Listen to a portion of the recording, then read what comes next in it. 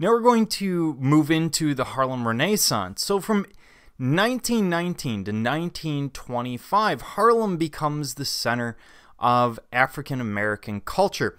And this is the sort of thing that communities are always trying to make happen. They try and create art colonies so that artists will all move to some town in Kentucky.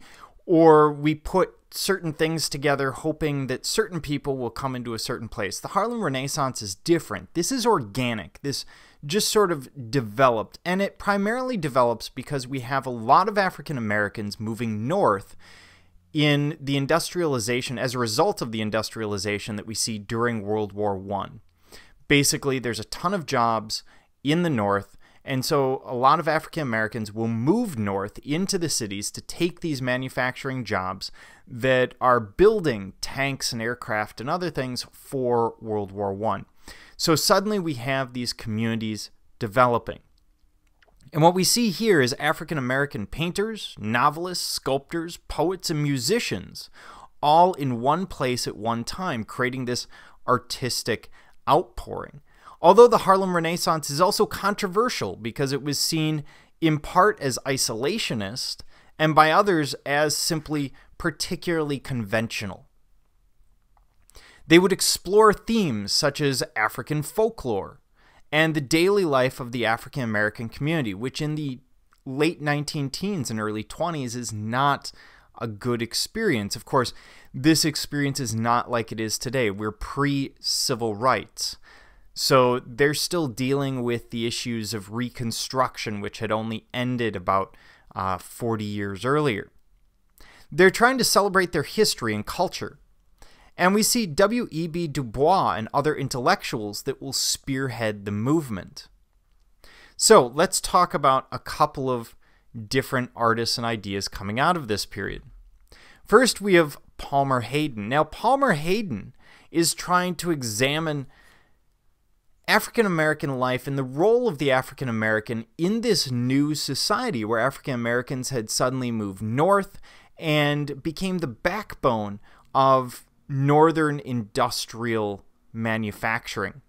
So he creates the John Henry series. Now, John Henry is this African American man who's working on the railroad who will eventually go up against a steam engine trying to build a tunnel faster, showing that he's better equipped for this job than this machine that may replace him. And visually, he's expressing the wealth of African American oral tradition. Of course, the John Henry stories are all oral tradition being passed down. And again, he's focusing on industrial society's reliance on African American labor.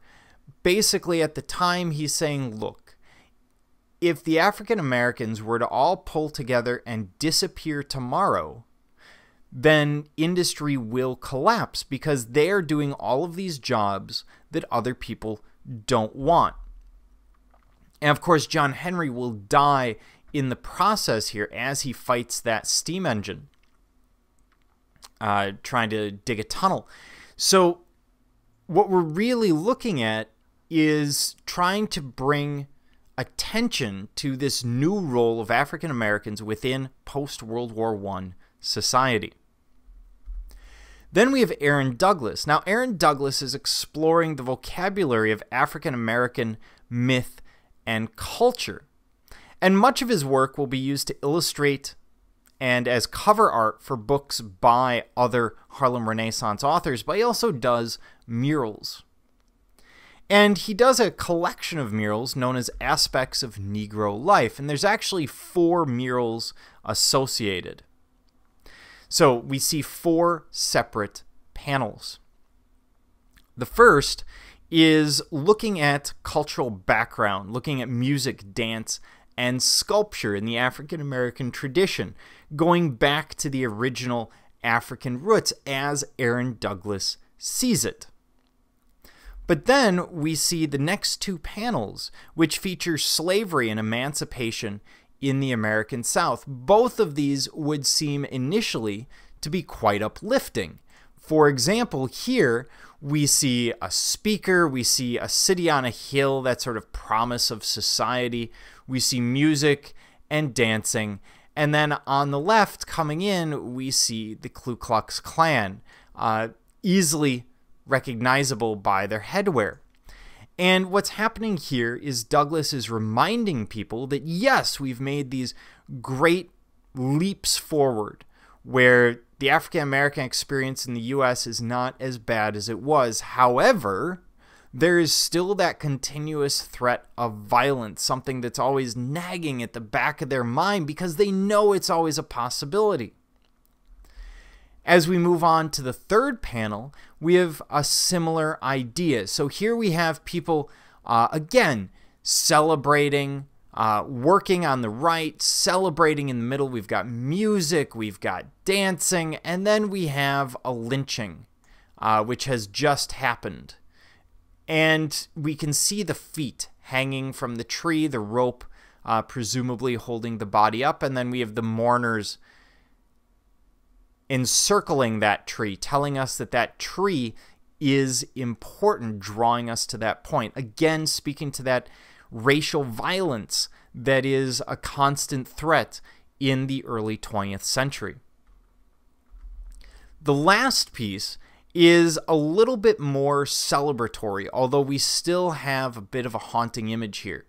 So what we see is a theme of music, but it's not just music, it's hope for music. But you notice he hasn't found the hope. He hasn't found the fame. So we've got our central character here in the center, holding up the saxophone, and he's looking out and seeing the Statue of Liberty, which is actually down there. And the Statue of Liberty is always this symbol of great promise and great hope, and he's looking, what looks like a canyon is really the big city. Sort of the place you have to go as a musician. But to get there, to become that well-known musician, he has to fight against a lot of other elements.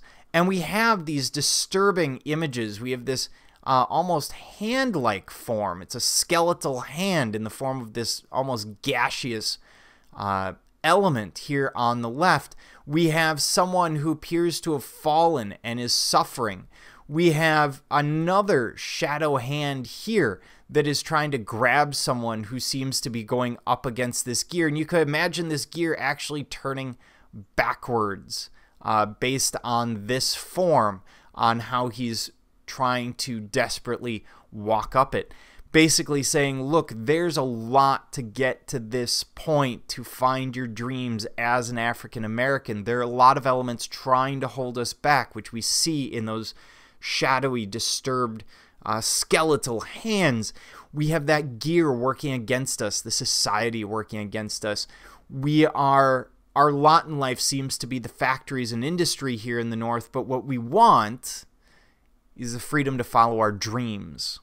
And that's what you're seeing here in the last panel of Aspects of Negro Life.